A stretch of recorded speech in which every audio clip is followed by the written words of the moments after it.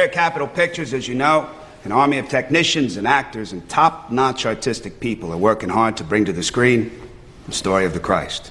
It's a swell story. A story told before, yes, but we'd like to flatter ourselves that it's never been told with this kind of distinction and panache. Perhaps, sir, you forget it's telling in the Holy Bible. Quite right, Patriarch. The Bible, of course, is terrific, but for millions of people, pictures will be their reference point for the story.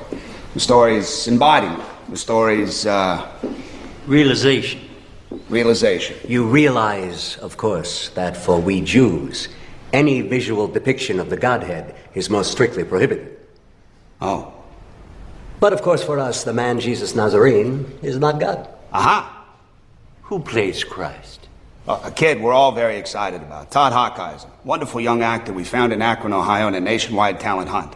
But Hawkeiser is seen only fleetingly and with extreme taste. Our story is told through the eyes of a Roman tribune, Autolycus Antoninus. Ordinary man, skeptical at first, but who comes to a grudging respect for this swell figure from the East. And Autolycus is played by Baird Whitlock. Oh, my. Well, he is certainly a great talent. Now, Hail Caesar is a prestige picture, our biggest release of the year, and we're devoting huge resources to its production in order to make it first class in every respect. Gentlemen, given its enormous expense, we don't want to send it to market except in the certainty that it will not offend any reasonable American regardless of faith or creed. Now, that's where you come in. You've read the script. I want to know if the theological elements of the story are up to snuff. I thought the chariot scene was fakey. How is he going to jump from one chariot to the other going full speed?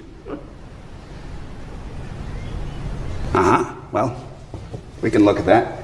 But as for the religious aspect, does the depiction of Christ Jesus cut the mustard? Well, the nature of Christ is not quite as simple as your photoplay would have it. How so, Father? It's not the case simply that Christ is God or God Christ. You could say that again. The Nazarene was not God. He was not God. He was a man. Part God. No, sir. Rabbi, all of us have a little bit of God in us, don't we? Well, it's the foundation of our belief that Christ is most properly referred to as the Son of God. It's the Son of God who takes the sins of the world upon himself so that the rest of God's children, we imperfect beings, through faith, may enter the kingdom of heaven. So God is split? Yes and no. There is unity in division. And division in unity. I'm not sure I follow, Padre. Young man, you don't follow for a very simple reason. These men are screwballs. God has children? What, and a dog? A collie, maybe? God doesn't have children. He's a bachelor, and very angry. No, he used to be angry. What, he got over it? You worship the God of another age. Who has no love. Not true. He likes Jews. God loves everyone. God is love. God is who is. This is special? Who isn't who is? But how should God be rendered in a motion picture? God isn't in the motion picture. Then who is Todd Hawkeiser? Gentlemen, maybe we're biting off more than we can chew. We don't need to agree on the nature of the deity here. If we could focus on the Christ, whatever his parentage. My question is our depiction fair? I have seen worse. Reverend? There's nothing to offend a reasonable man. Father? Well, the motion picture teleplay was respectful and exhibited tastefulness and class. Who made you an expert all of a sudden?